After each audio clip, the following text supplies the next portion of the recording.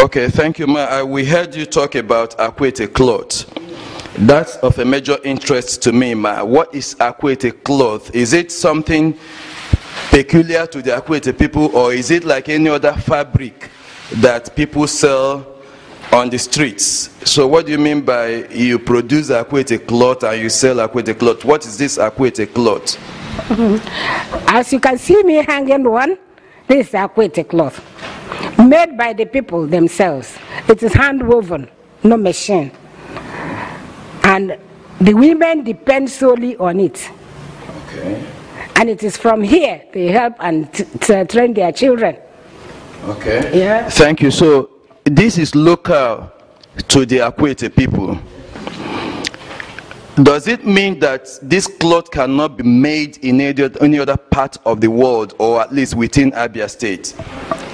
Really, it is our own handwork. It is God's gift to the people. We produce it. Any other person that is producing it in the neighboring villages are just copying from us. Okay. Here is the origin of this cloth. Okay, Madam, information that got to creamed Africans is that if we see this cloth being woven in another community or any other part of Nigeria, that means that it has a relationship with any of your daughters that is married to that place. Is that true? It's true. It's the women married out from here can weave. Women will marry into Akwete, learn and weave it. Okay. So this is the way it has been going. Okay, Ma.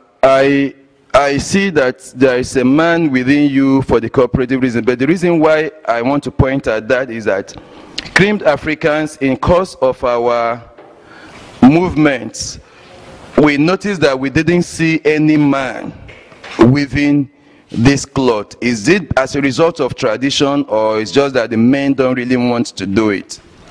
I would like my mommy there to answer this question and help you out. Look at her. Okay. Thank you, Ma. Who are you first, Ma? You have to... Mrs. Stella Stanley. Okay. The reason is that this is God's gift. This is naturally for Akwete women. So what you're trying to tell us, Ma, is that this is a divine profession. Yes. Given to the Akwete women divinely by God. So it's divine, it's ordained, right? Yes. Okay. It is given to Akwete women, even from childhood. We don't learn it to show that it is God's gift. We don't learn it. Okay. Looking at your mother from your childhood, for a woman, you will not fail to do it. Okay, please, if I may ask again, is it true that besides this being a divine gift to the Akwete women, is it true that some Akwete young ladies, even in their dream, get designs of this cloth? They wake up and they begin to put it to being, and they come out. True. That is the truth in it. Akwete, at times we sleep, you can see some design from our grandmothers or our late mothers or ancestors. When you wake up, you do exactly what you see, and it becomes Akwete cloth. This is beautiful. It's becoming more interesting. It's becoming more interesting. Now, since it's a divine something given to the Akwete women, so does it mean somehow the men are not allowed? Or if they try, is there anything that is wrong with a man trying his hand in it so that it can really be commercialized? Yes. You see, right from the origin, this Akwete cloth started from a woman called Dada Wakata. And when this woman started this work, she used to enter inside inner room to do it. After doing in a small size, she will come and make it to be large one, just as this is now. This is divine gift from God, and no man can do it right from our ancestors. If they see any man do it at Akwete here, something will happen to that man. Okay, it's a taboo for men to do it. Yes. Okay, thank you. Ma, this Dada Wakata is a woman, and she was the person God handed down this Akwete cloth to, and she now taught other women, and since then this Akwete cloth has been in place. Okay, thank you, ma. I don't know. I still have another question. I see some designs here, but I know that when we were growing up, we used to see Akwete cloth everywhere. We see people come to buy Akwete cloth and all that. Ma, please, are people, what is the patronage in this Akwete cloth? Are people still coming to buy the way it used to be? Or is it that the patronage has reduced? What do you think is the problem? The patronage has reduced very, very much. And that is why I welcome you people to come and help us showcase it once more. Because I know after the war, things went down. Trade went down. But again, things are coming up. And what we want our own to move up, like the others.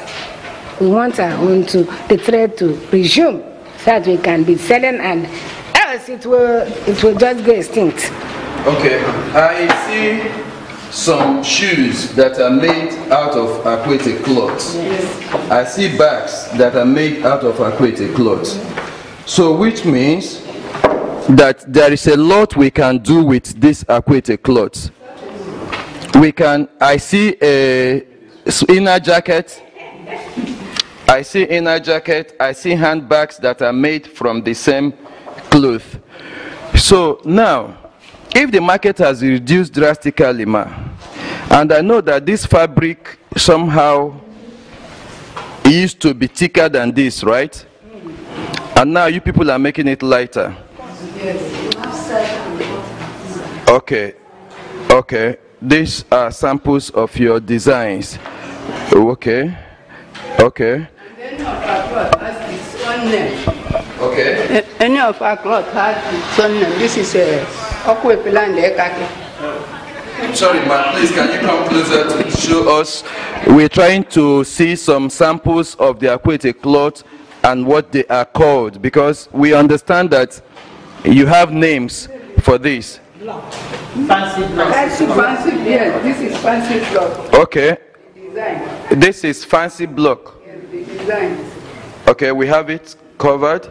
And this. Some fancy block that we use to produce this. Okay. This is Akwete and Ekake. Akwete. And the Ekake. And the Ekake. This is the Ekake. Okay, ma, please, from a little understanding, this used to be one of the earliest designs of Akwete cloth. True? Yes, yes, it's true. This is one of the oldest designs. Yes. Okay.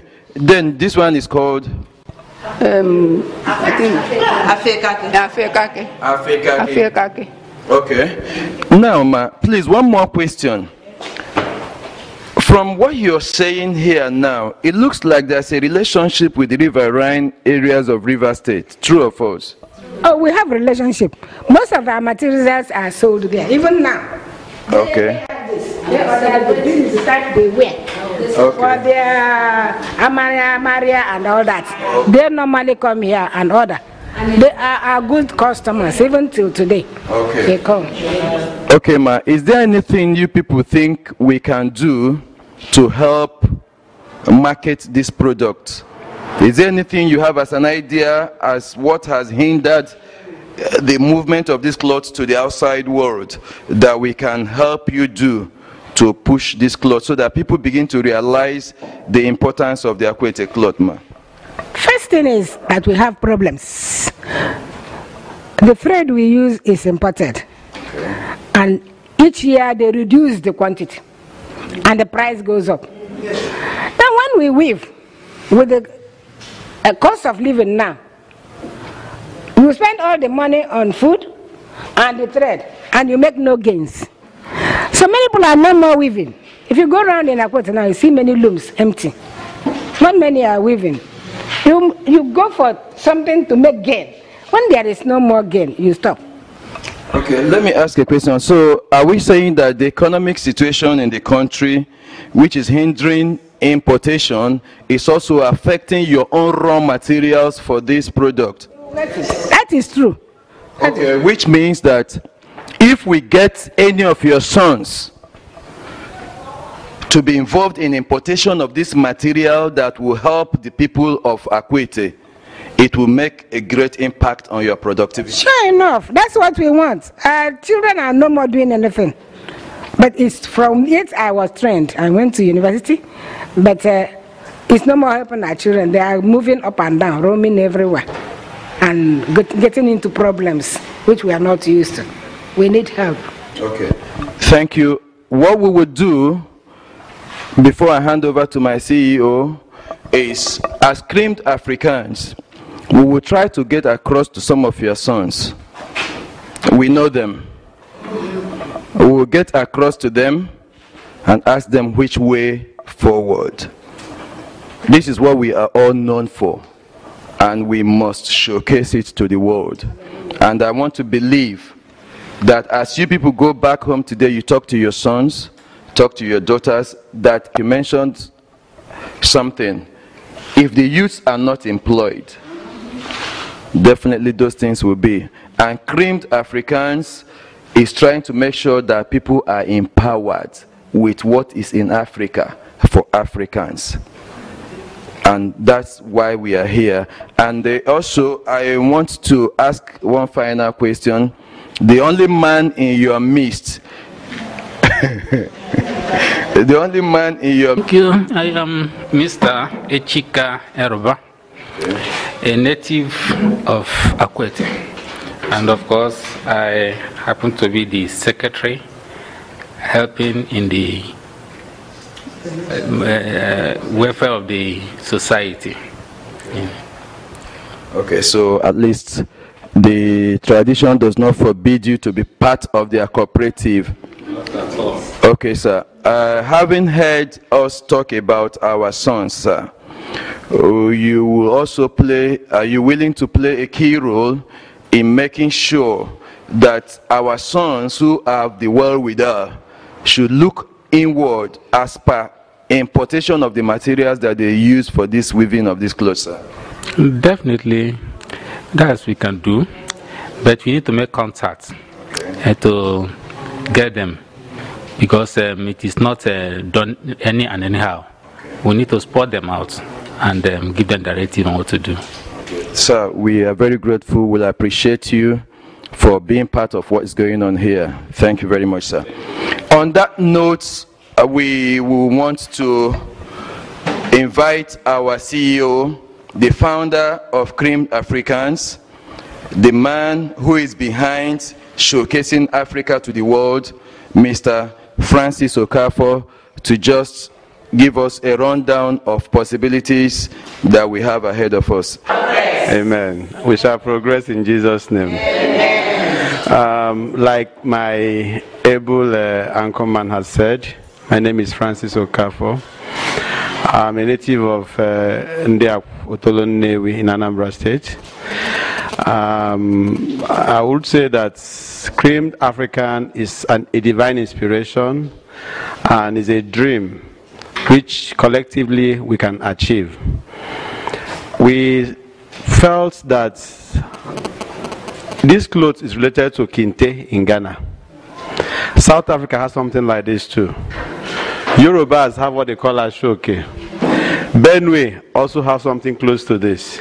And I begin to ask, is there a relationship between these clothes and this one? I was told yes, there is similarity, there is closeness. In fact, at a close contact with one or two persons, I was told that originally it's from this community. That those ones, maybe your daughters who were married outside, took it to those states and eventually developed it there. And we begin to ask again, why is it not moving? Why are we not patronizing it? Because the Yorubas don't joke with their own. In recent times, too, Benues don't joke with their own. Why is our own going down?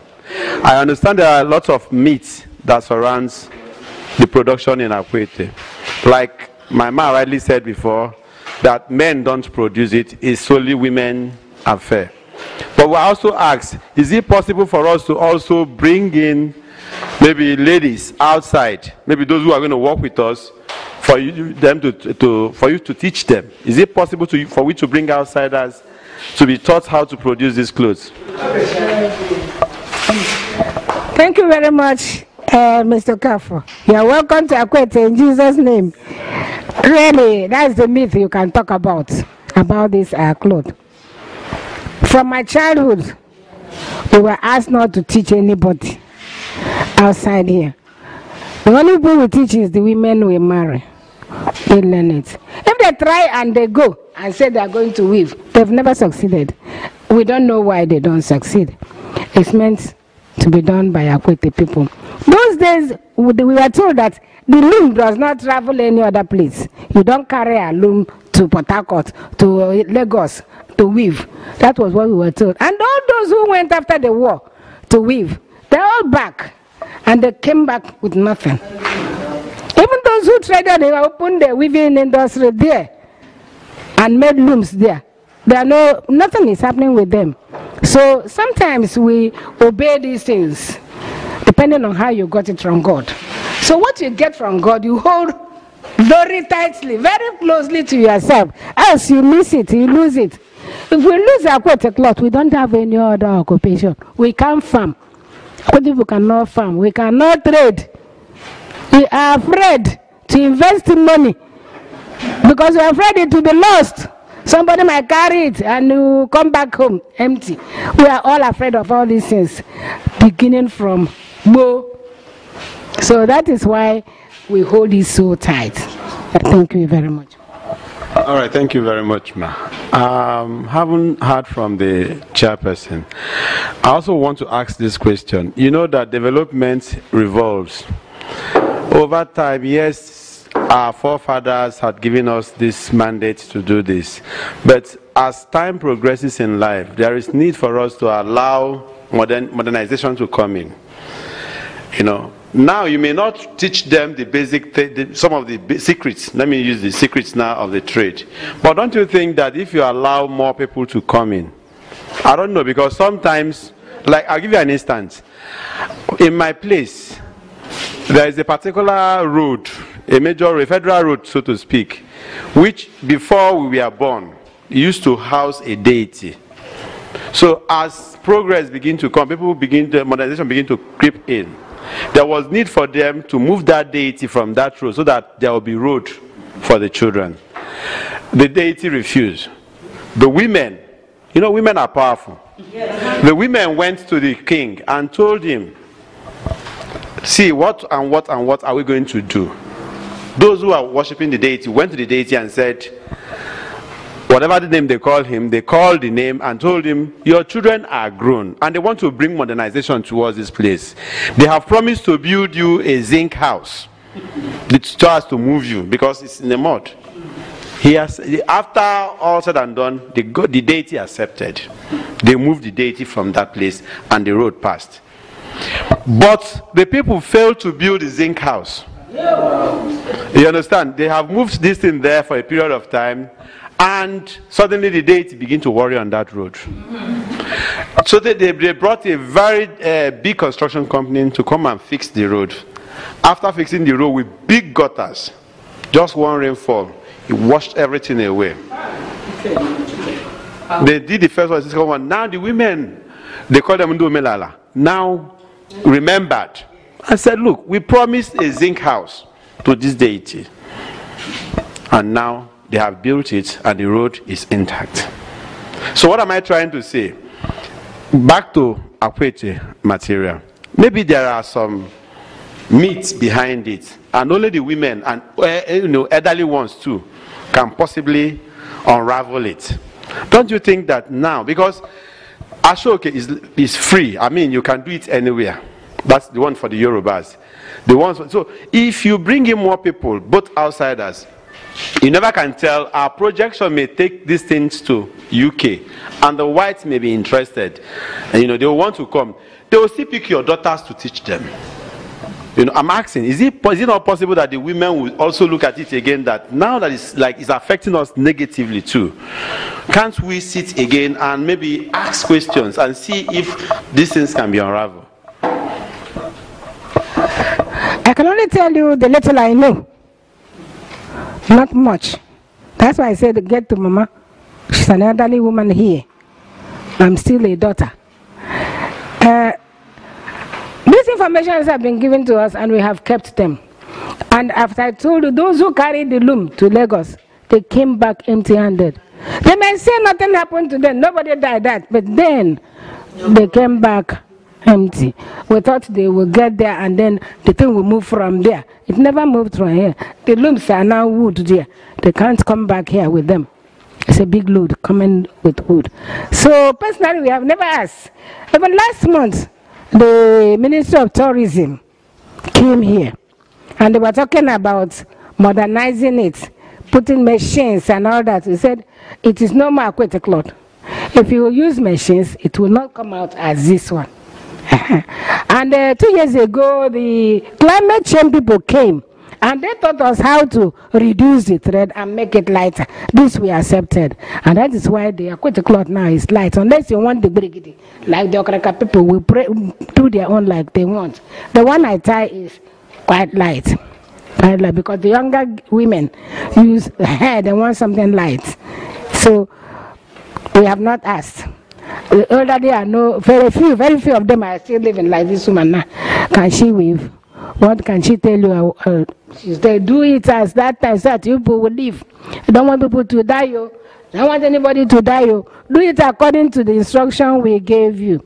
But if you can employ us, our daughters are ready to weave. Outside Akwete? Yes. Outside Akwete. Maybe before our looms will go again, we will now talk over it before the loom will go. Okay. Because the looms were not talked to. You know they hear. They hear. You talk to the looms. Things have changed. We want to move forward. Okay. We want to train our children. We want to build good roads and good houses. We want to enjoy life while we're on earth. You know such things. We are begging you. We want to carry you down to this town, this place, so that we can still come back. We'll come back. We'll not stay there. We'll come back. We'll tell them, you do the necessary thing. Maybe they will hear. I don't know. I don't know how to talk to those things. So, because we have not seen any shed where they worshipped their God. The only thing we know is this church, Akwete, this big church. That's where they stopped. That's what we inherited. So we believe in this Chineke Akwete. And we get there, we pray, we'll tell them things are changing. People are coming and asking us what can they do to help us so that we can be like other people. Maybe we will get a reply. And then God will do it for us because we believe in this God. Thank you. Well, I must say that it's not an easy one. Let me give you a quick rundown of Creamed Africans. Actually, Creamed Africans is run by a company called Cream Projects Limited. And it's her desire to promote African fabrics and all that is associated with African. Akwete is one of our primary, because I was discussing with the general manager of Treasure FM from Delta State. Mainly I mentioned Akwete. He said yes, that they have it, that their own is called Uwocha, something like this in Delta State. Happy that we are thinking home. You know, we thought that bringing this out and projecting to the world will help our children. Today, most of our young people are losing the mark. Nobody, the younger one, I'm sure if I ask you, but most of the young boys and young girls are not really interested in doing this thing. They rather prefer to buy jeans and maybe foreign wears. But something happened in the past. I have a friend, a white man from US, where I do business, and the daughter was to wed, and others were giving him gifts. I don't know what to give him, so I just told him, let me make you African wears. He said okay. I took his measurements, made African wears for him. He took it back to US for the wedding. Immediately he came in, the first daughter saw it and was happy. She quickly ran to Nigerian market to buy at the that is buba and top, to accompany his father to the sister's wedding. That is to tell you that outside Nigerians, the whites appreciate what we have. But it's like we that owns it don't appreciate what we have. So the spirit needs to be revived. And that is why Creamed Africans came up with this idea to go to the villages where, especially Akwete. Akwete is our primary port of call. Every other ones will come, but this is where we want to start. So we believe that, and I've discussed with my designers, maybe before long we'll make orders for the ones we will need. And by the time we produce them, we'll still bring sample of what we have produced. It's not just the wrapper. Now it's wrapper, yes, but we want to, if you want this material to sell, you must bring in the youth. You must make what the youth will wear. It's only when you do it for the youth to wear that they will appreciate it faster. And by the time you see that there is much demand for this material, the young boys, the young girls by your side will want to learn how to do it so that they can make their money too. So I want to say, don't relent on your efforts to keep on the culture of Akwete, but I must say, like I said before, the mothers prayed and heaven will hear. So I still believe that if you come together among the elders, you discuss this issue on see how you can move it out of Akwete too. It will spread faster. And don't forget that the name will be christened Akwete. Wherever it goes, it's still Akwete. So your name will always be there wherever these things are made. I think that's the major essence why we are here. And I must say a very big thank you to the chairperson. When we came the first time, she was in a prayer section. She promised us that come back on the 14th, we usually have our meetings, we'll be able to attend to you. And I must say that we are happy that we took your time. And I believe you are not angry with us. We know that this is just the beginning of better things to come. God keeping us alive. I believe before long, we will come back to make orders. And then also with time, we also want you to, part of giving back, we want to encourage your daughters to do it because there will be patronage for them. If you produce and nobody buys, your spirit is dampened. But if you produce and in fact as you are producing, you have more than 100 buyers waiting, your spirit is ignite and you want to produce more. That is what we want to pursue, and we believe God that we are going to arrive at that. Thank you very much.